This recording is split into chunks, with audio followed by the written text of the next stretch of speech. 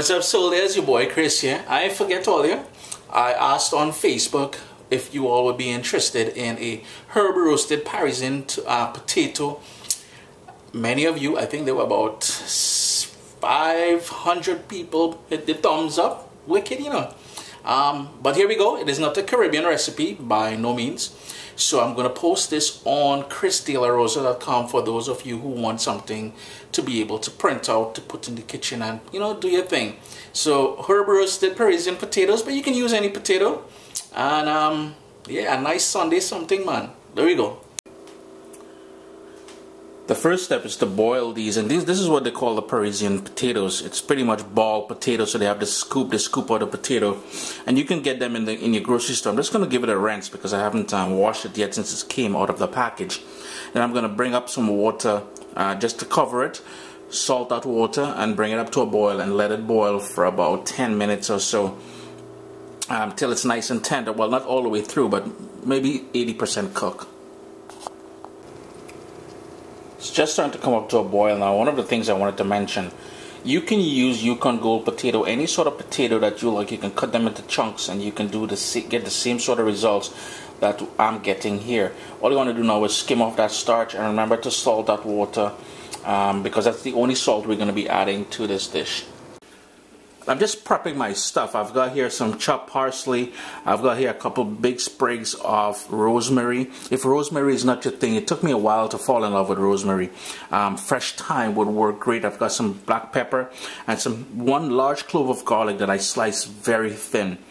Over here, and my oven is preheating to 400 degrees Fahrenheit. I just went in with a healthy dose of olive oil in my baking dish. We want to stick that in the oven for about 5 to 6 minutes to let that oil heat up and let the dish and everything else become nice and hot. We've got the potatoes all drained and waiting. Now all I'm waiting for is that dish to get nice and hot, that baking dish to get nice and hot before we put everything together and introduce it to the oven. The oil is nice and hot from being in the oven, so now is where we're going to start going in with all that flavor. And I've got that nice thin slices of garlic. And I'm putting it in first because I want that to warm through and start creating a lot of flavors. And I'm just going to, you can hear that sizzle. Woo! That's really going to wake up things with this, this rosemary.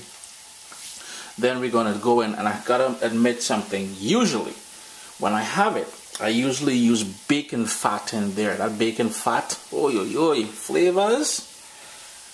Be careful when you're adding the potatoes in there. I can dump it out, but I don't want that oil flying back at me. Well, I'll go brave. I'm gonna give that to stir that around a bit. We want that oil. You need to stir that so the oil coats all of that potato. I've got here my parsley. And of course some fresh ground black pepper.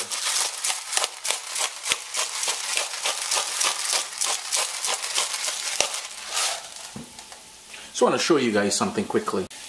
A nice little close-up of the oil being hot. It's already heating through that herbs, that rosemary. You can hear that sizzle, and I'm telling you, it's smelling wicked in here already. Give that a mix and put it on the middle rack in your oven. After about half an hour in the oven, I'm just going to take it out. Give it a good shake. We want to try to roast all those nice brown bits on the bottom. I'm telling you, that garlic and that rosemary, kitchen smelling wicked. Back in the oven until we get nice golden color all the way through.